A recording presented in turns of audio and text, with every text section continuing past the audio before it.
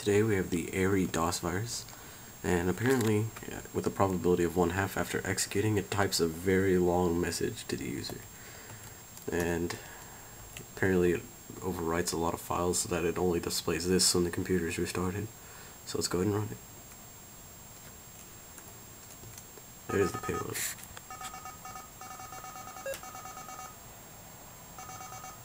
And it's got a pretty neat typing effect there. Beeps the PC speaker in time with writing the letters on screen.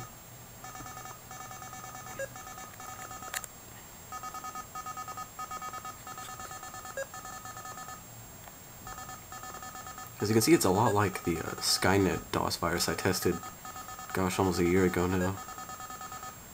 Except it's green text on black instead of yellow on red. It's got a lot of personal info here.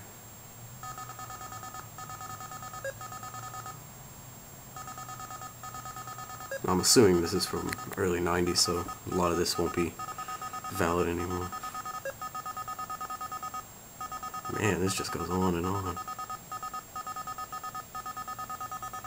Below average for computer underground. Alright, it looks like the message is over. Oh. What? Okay.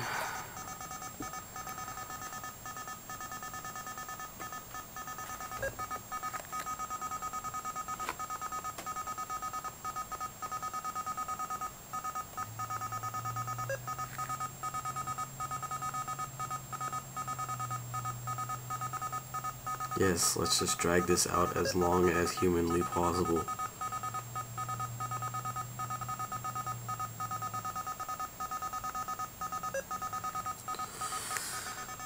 Man, this just goes on and on.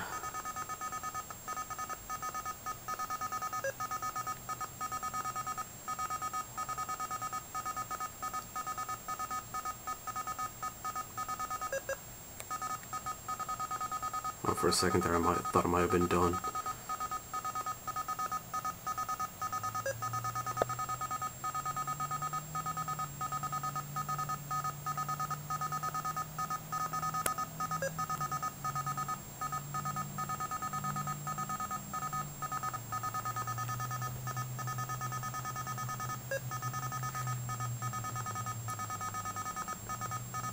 Are you kidding me?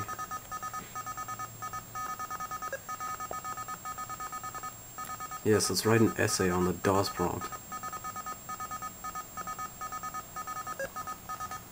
Not to mention this PC speaker is getting on my nerves.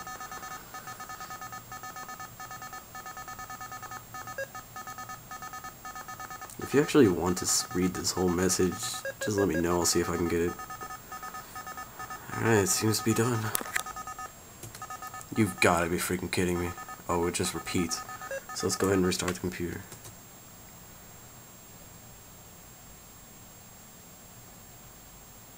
Alright, so everything seems to be normal.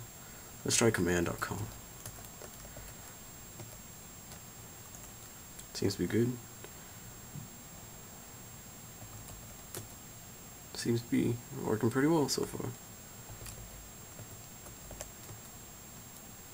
As you can see, command no longer works properly. So Ari probably overwrote these, and sooner or later we'll just re-demonstrate that payload all over again. And that's about it for the Ari DOS virus.